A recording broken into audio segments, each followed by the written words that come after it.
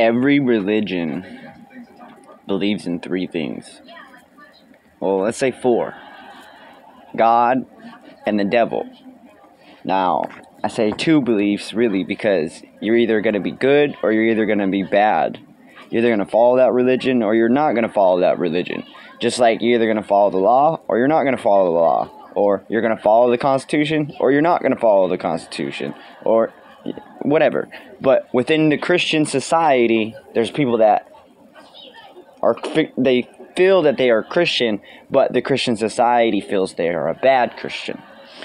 Same goes with the American military. You got people within the American military that feel that people in the military are bad. You got people in the Chinese military that say the same thing. It goes that way with everything from religions to friendships to relationships to actual love.